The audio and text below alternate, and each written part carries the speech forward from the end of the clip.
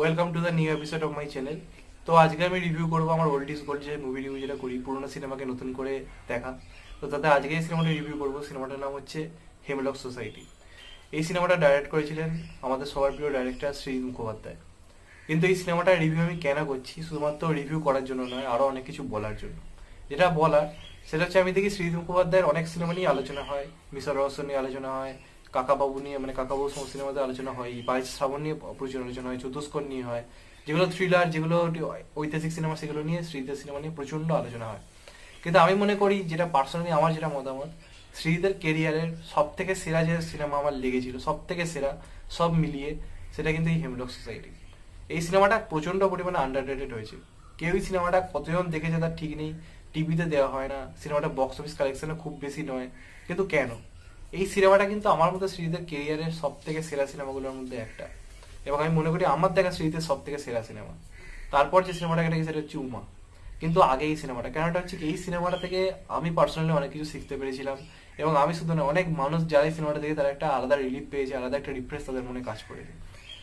তো এই সিনেমার কয়েকটা পজিটিভ বিষয় আজকে বলবো। পজিটিভ বিষয়গুলোর মধ্যে প্রথমে যেটা, সেটা হচ্ছে অন্য কোয়েল মল্লিক। এই সিনেমাতে কোয়েল মল্লিককে প্রথম অন্যভাবে ব্যবহার করা হয়। তাকে একদিন পুরোপুরি কমার্শিয়াল সিনেমা হিরোইন হিসেবে ব্যবহার করা হতো, পাগলু এইসব সিনেমায় তাকে নায়িকা করা হতো। কিন্তু পরিচালক শ্রীজিৎ মুখোপাধ্যায় তার মধ্যে অভিনয়টাকে খুঁজে বার করেন এবং তাকে hemlock society as a lead actress তাকে পার্ট দেন। এবং আমি মনে করি কোয়েল মল্লিকের এত বছরের জীবনে যদি সেরা অভিনয় কিছু হয়ে থাকে, তাহলে সেটা এখন অব্দি কিন্তু হেমলক সোসাইটি। এবং পরমব্রতর কেরিয়ার, এটা হয়তো অনেকে বেশি বাড়াবাড়ি বলবে, আমি মনে করি পরমব্রতর কেরিয়ারের বেস্ট অ্যাক্টিং কিন্তু এই সিনেমাতে ছিল। হয়তো অনেকে অনেক সিনেমার কথা বলবে পরমব্রতর, কিন্তু পার্সোনালি পরমব্রতর কেরিয়ারের বেস্ট অ্যাক্টিং কিন্তু আমার হেমলক সোসাইটিতে লেগেছিল। লাস্টে যখন সে কোয়েলকে হাক করে যখন সে বলছে তার রোগটার কথা, ওখানে যে অভিনয়টা ছিল দুর্দান্ত ছিল। প্লাস পাশাপাশি ডাইরেকশন তো অসাধারণ ছিলই, প্লাস হচ্ছে গান।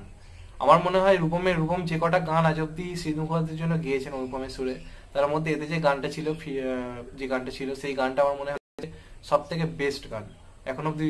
রূপম ইসলামের গাওয়া অনুপমের সুরে বেস্ট গান কিন্তু আমার মনে হয় এই সিনেমাতেই গিয়েছিল। এবং অনুপমের সব থেকে ভালো সুর আমার লেগেছিল এই সিনেমাতেই। মিউজিক 22 শ্রাবণের চেয়েও ভালো লেগেছিল, চতুষ্কোণের চেয়েও ভালো লেগেছিল, এখন অনেক রাত গানটা দারুণ লেগেছিল, জলফড়িং গানটা খুব ভালো লেগেছিল। প্লাস পাশাপাশি আরো অনেকগুলো গান, প্রত্যেকটা গান এই সিনেমার ভালো ছিল। এই সিনেমায় আর একজনের অভিনয়ের কথা না বললে খুব ভুল হয়ে যাবে, তিনি হলেন দীপঙ্কর বাবু। কোয়েলের বাবার চরিত্রে দীপঙ্কর স্যারের অভিনয় জাস্ট আউটস্ট্যান্ডিং ছিল। মানে তিনি যে কত বড় মাপের অভিনেতা সেটা তিনি প্রমাণ করে দিয়েছিলেন এই সিনেমাতে। সেই কাঁদতে কাঁদতে দেওয়ালে পিঠ রেখে বসে পড়ে যে সিনটা, ওখানে অভিনয়টা, এই ভয়েসে হাত পায়ের এক্সপ্রেশন, মুখ চোখের এক্সপ্রেশন আমরা দেখলে চমকে যাবে, অনেক কিছু শেখার আছে ওনার থেকে।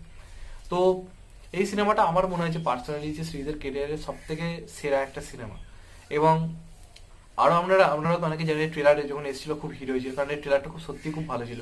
এবং অনেকগুলো তারকাদের আমরা দেখতে পেয়েছিলাম, রাজ চক্রবর্তী, তারপর সব্যসাচী, পাশাপাশি আরো অনেককে আমরা দেখতে পেয়েছিলাম এই ট্রেলারে। এবং সিনেমাতেও তারা ছিল, ব্রাত্য বসু ছিল, আরো অনেকে ছিল। প্রত্যেকে অ্যাজ এ ক্যামিও অভিনয় করেছিলেন, প্রত্যেকে খুব ভালোভাবে কাজে লাগানো হয়েছিল। আর একটা জিনিস যেটা খুব নোটিস করার মতো ছিল, সেটা হচ্ছে জিতের ক্যামিও।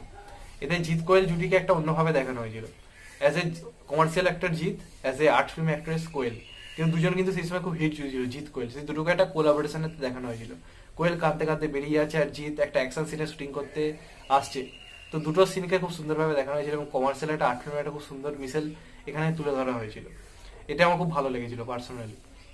তো এই সমস্ত বিষয়গুলো ধরলে, অ্যাজ এ আর্ট ফিল্ম বা কমার্শিয়াল ফিল্ম যাই বলুন না কেন, হেমলক সোসাইটি সমাজে একটা আলাদা ভাবধারা নিয়ে দিতে খুব গুরুত্বপূর্ণ ভূমিকা নিয়েছিল। এবং অ্যাজ এ মানে মানে দর্শক, আমি মনে করি শ্রীজিতের কেরিয়ারের সব থেকে সেরা সিনেমা আমার চোখে সেটা হচ্ছে হেমলক সোসাইটি। এবং যারা দেখোনি তাদেরকে রিকোয়েস্ট করবো এক্ষুনি গিয়ে সিনেমাটা দেখো, না দেখলে বিরাট মিস করবে। এবং আমাকে জিজ্ঞাসা করেন কত রেটিং দেবো, তাহলে এটাকে অবশ্যই 5-এ 4.5 দেওয়াই যায়। এবং বিজনেসও খুব একটা খারাপ ছিল না, আরো বেটার হতে পারতো, কিন্তু লোক সেই সময় সিনেমাটাকে নেয়নি, যার ফলে কালেকশন একটু কমতি হয়েছিল। তো সব মিলিয়ে দেখলে সিনেমাটা খুবই ভালো ছিল। আপনাদের মতামত আপনারাও জানাবেন, এবং ভিডিওটা ভালো লাগলে শেয়ার করতে ভুলবেন না, এবং চ্যানেল নতুন হলে চ্যানেলটাকে প্লিজ সাবস্ক্রাইব করে দেবেন। তো এখন মতো বাই, সবাই ভালো থাকবেন, সুস্থ থাকবেন, অ্যান্ড টেক কেয়ার।